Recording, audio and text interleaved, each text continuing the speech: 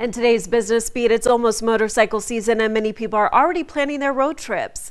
But just like a lot of machinery, you need to make repairs and make sure your motorcycle is in good shape before the warmer months. That's what one business in Dickinson aims to do.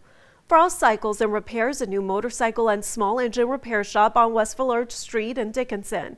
According to motorcycle.com, there are more than 32,000 motorcycles registered in North Dakota, and compared to our population, we have more motorcycles per capita than almost every other state in the country.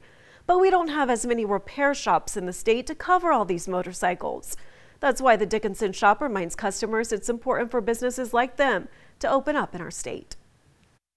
I have people coming from Newtown, people coming from Williston, Minot. They can't get into Bismarck and they come here. If they love motorcycles as much as I do, to come in. And it's the passion of mine and my mechanics, and we'd like to get them on the road.